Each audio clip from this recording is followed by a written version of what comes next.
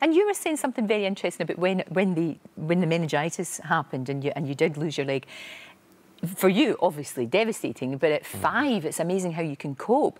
You were saying it was actually tougher on your mum and your dad and the rest of your family. Yeah, I think when you're that young, you don't really fully understand what's happened. You know that your leg's gone. You don't perhaps know why. You don't perhaps know how close to not being there you were, but your family do, and your family are there seeing that. They're all going through that. You know, I'm just having a nice little sleep whilst I go through that. So I think it's probably a lot tougher on those guys, you know. I mean, obviously, as I get older, it's me has to deal with it. But I think at that time, for sure, I think it was probably a lot harder on my family. No, definitely. I mean, it was really, really serious. And it was lovely because you met the surgeon who actually saved your life. He came along to Strictly as well, which is a lovely sort of my leg off. Dr. Ross Russell was the one that saved my life. Right. But Per came in, and then obviously he was trying to fix me up a little bit, so he realised that the leg had to go. And it was really interesting getting to see him. I've seen him a few times, but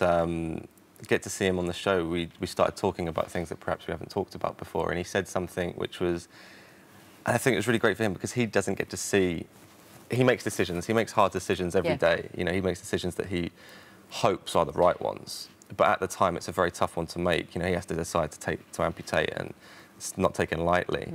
But I think when he came to Strictly and he could see how well you're getting on, it was really good for him to know that he does make decisions that are good and that they do really work out for the best, because, you know, he doesn't ever get to see someone 15, 16 years post-op. He just has to see them there and then in really the toughest time. So I think it was really, you know, nice for him to see. It'd be lovely. It'd be fantastic to actually see you as a symbol of, you know, of what he did, and as you say, absolutely the right decision. So we've got the tour coming up. You've got that coming up. Yes. What about looking ahead? You're still going to be involved in Paralympics, presumably, and in athletics generally? Yes. So this year is a down year for me. Right. So I won't be competing too much.